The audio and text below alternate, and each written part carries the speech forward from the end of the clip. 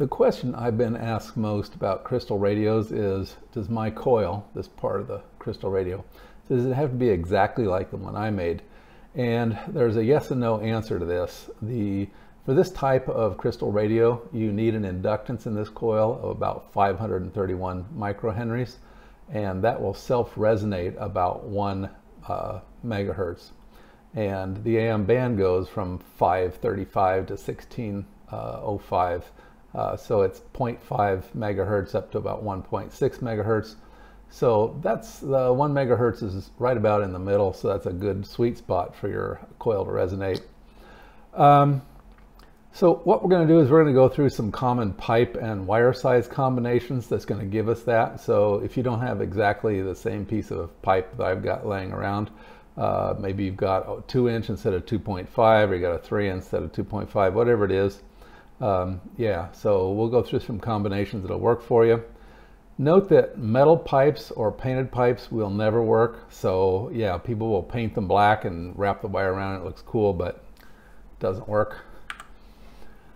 Crystal radio coils. Okay, generally speaking, these are going to be equivalents. So we're going to change the pipe size and we're going to change the wire size. But there's going to be trade-offs when we do that. They're not going to be exactly the same. There's some good and bad when you make these trade-offs. So for example, a bigger diameter pipe or coil is going to be more efficient, so you get more volume, get more sound out of it. But you're going to get a shorter coil, and that's easier to make, and you'll get a shorter wiper. That's this part right here. However, on the downside, shorter coils mean less tuning and more crosstalk. You've got less area to try to snag that signal, to try to get that, tune in that radio station you're listening to. And as the pipe gets smaller, the required length goes up and the number of turns goes up. So you'll go from something like this to something like this. And as that happens, you can see what happens to the wiper here.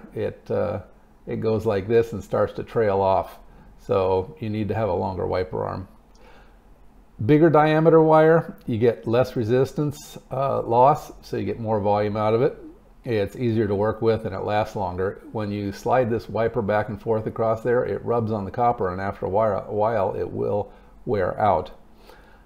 It's easier to place the tuning arm on an individual wire, so you get better tuning. So if you got a really big tuning arm compared to the wire, if the wire is really skinny and you try to set it on there, yeah, you're going to end up setting it on multiple wires at the same time. And we'll go over to the bench and take a look at that, and I can show you what I mean. But yeah, it's easier to tune when you have bigger wires. However, you need more turns. So you're going to end up with a longer coil and a longer wiper arm like this. So you can see these trade-offs are happening. As the wire gets smaller, the required length and number of turns goes down. So note that when you're measuring your wire thickness, the diameter of the wire, when the manufacturer tells you that, it's usually just the copper part, but you need to know the diameter of the wire that includes the enamel.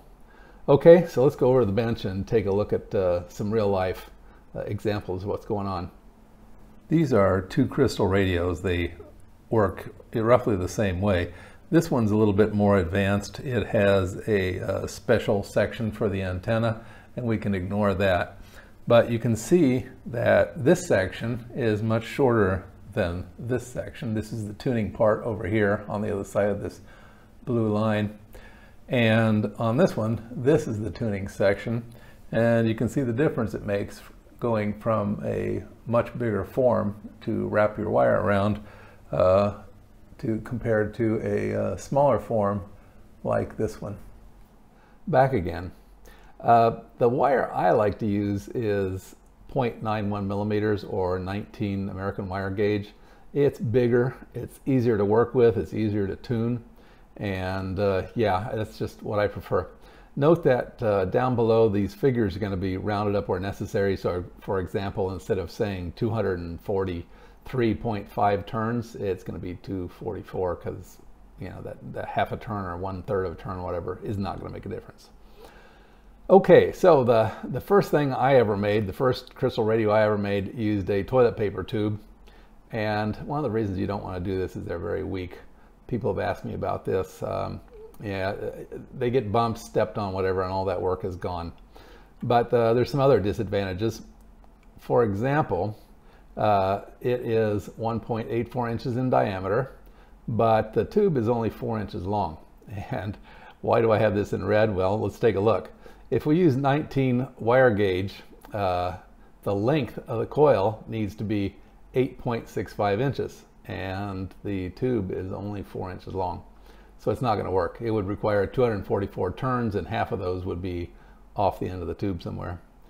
If we use 22 wire gauge, then we're talking about a length of 4.74 inches, still too long, but it's coming a lot closer, and it only requires 187 turns. So you see what's going on here. As the size of the wire gets smaller, we need fewer turns, and the coil gets shorter. 24 gauge, the length would be 3.2 inches. Okay, so now we can fit that on our toilet paper tube, and 159 turns. So yeah, that would work. Let's jump up to 1.5 inch PVC, which is the blue stuff, like this. The actual OD is 1.9 inches, and that's what we have to use for calculations, or 48.26 millimeters. If we're using 19 wire gauge, then the length would be 8.4 inches, so we can just cut ourselves off a piece that's 8.4 inches long. Usually a little bit longer because you mount them on the ends, but this is the length of the wire wrappings. And that's going to be 235 turns. If we've got 22 wire gauge, then it's going to be only 4.5 inches. Notice that it fell almost in half, and 178 turns. And if we use 24, which is getting kind of thin, it's going to be 3.1 inches, which is very short, and it's going to be 152 turns. Now you can see up here with 8.4 inches that arm, the tuning arm, has a long way to travel, and you can separate out the stations much more nicely. When you get down to 3.1, if you've got like 40 stations, that's going to be really hard to get them out. There's going to be a lot of crosstalk. Stepping up to 2-inch PVC pipe, the actual OD is 2.375 inches, or 60 millimeters. At 19 wire gauge, the length of the coil is going to be 5.74 inches, 160 turns. Notice here what's happening compared to this. So we went from like this to this, and these aren't too far apart, but we got thicker wire, which is a good thing. 22 wire gauge, 3.22 inches, and 127 turns. And 24 wire gauge will give us 112 turns and a coil of only 2.25 inches. So that's getting awfully short. Let's go through a couple more and see how it plays out. So my favorites are the 2-inch and 2.5 inch. And here we go with the 2.5. The OD is actually 2.875 or 73 millimeters. With 19 wire gauge, the length is 4.3 inches and 120 turns. 22 will give us a 2.5 inch. Yeah, so that's like that, yeah. And 99 turns, and 24 will give us a length of 1.79 and 89 turns.